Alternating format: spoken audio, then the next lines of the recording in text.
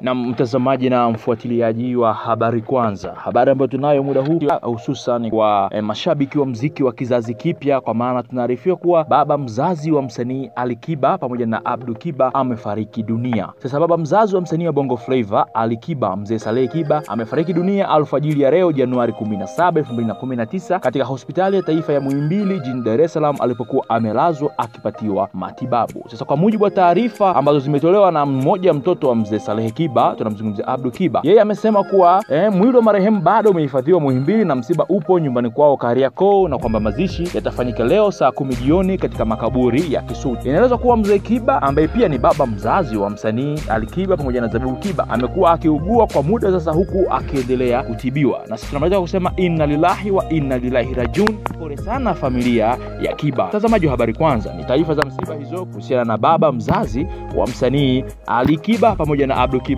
kufariki dunia. Hebu tuje kwako hapo, fanya comment neno lolote ile ambalo litakuwa ni faraja kwa familia nzima ya Abdul Kiba pamoja na Ali Kiba, lakini pia kwa Watanzania wote kwa ujumla, kwa sababu kifo kina mwenyewe na kifo akibishi hodi. Asante sana.